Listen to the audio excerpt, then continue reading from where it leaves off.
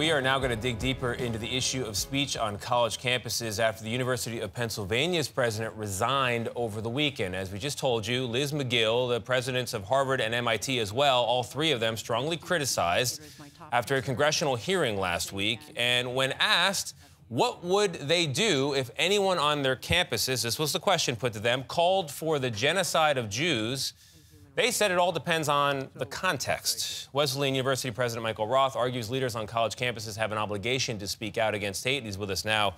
Michael, thank you very much for being here. I appreciate it.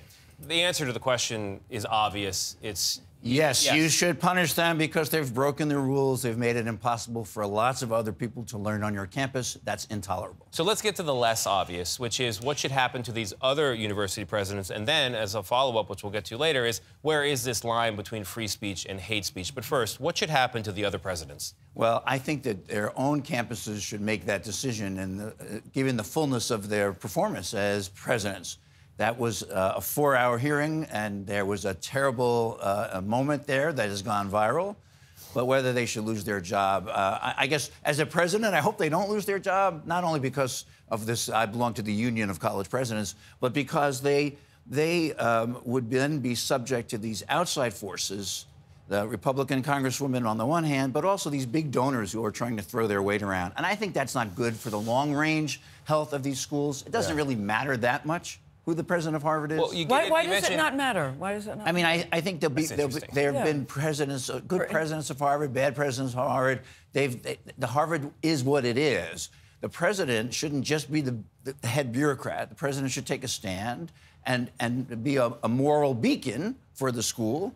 But when they're not, the school will be fine. So I think, to me, it's extraordinary that so much attention is being given to whether the presidents will resign or be fired.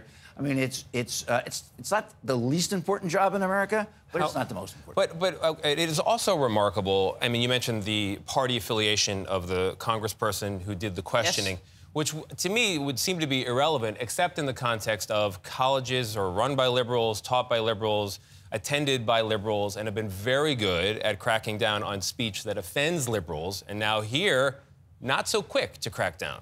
Yeah, I think actually anti-Semitism affects liberals also, and I think in this case they were trapped by a series of questions, starting with would you condemn a speech about the Intifada? Would you condemn calls for freedom of Palestine? And the answer to those questions, if you have free speech, has to be no. We can't stop that from happening. And then it became, would you condemn genocide? And the answer should be yes, of course we should. Yes, but what I'm asking you is whether the anti-Semitism on college campuses has grown out of a culture on college campuses where the left can say anything and people on the right can't say much, and there's a failure to correct or even to expose kids to conflicting ideas. Free expression is on ice, in other words. I don't think that's true. I think you read a lot about that. I think there's a lot more anti-Semitism in the media than there is on college campuses. There's certainly a lot more anti-Semitism in Congress than there is in Cambridge, Massachusetts.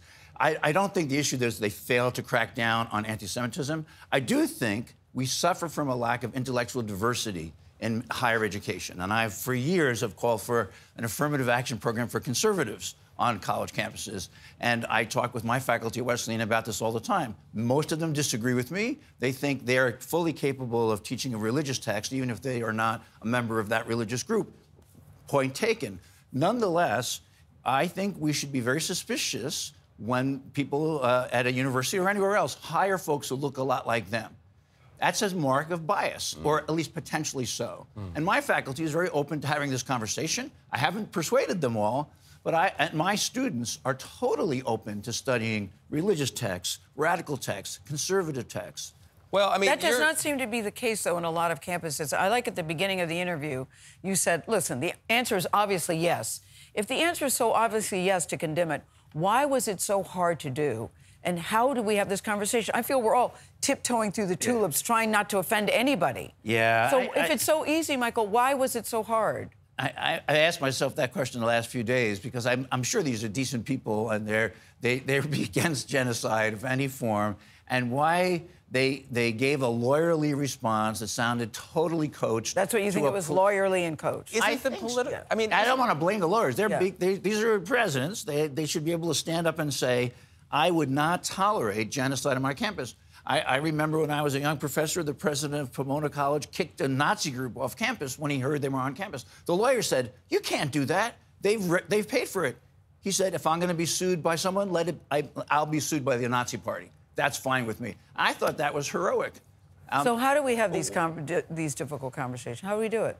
Well, we practice. I mean, the whole point of being a student is learning to practice freedom. And the only way you practice freedom is by trying to work out your ideas in relation to people who have different ideas than you have.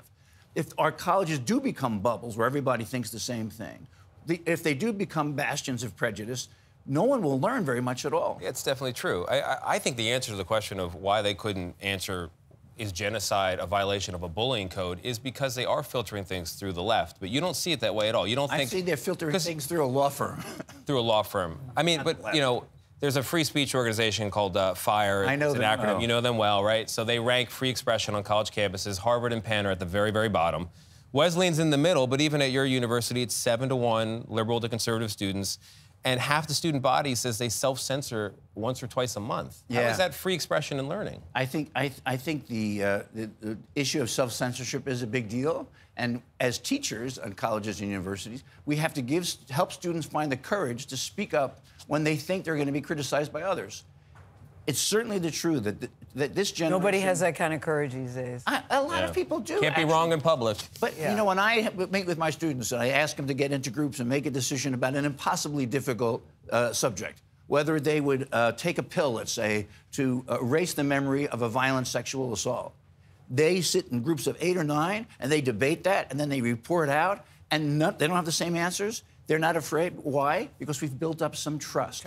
The most important thing, and Daniel Allen has made this point more generally about America, we need to build trust on campus.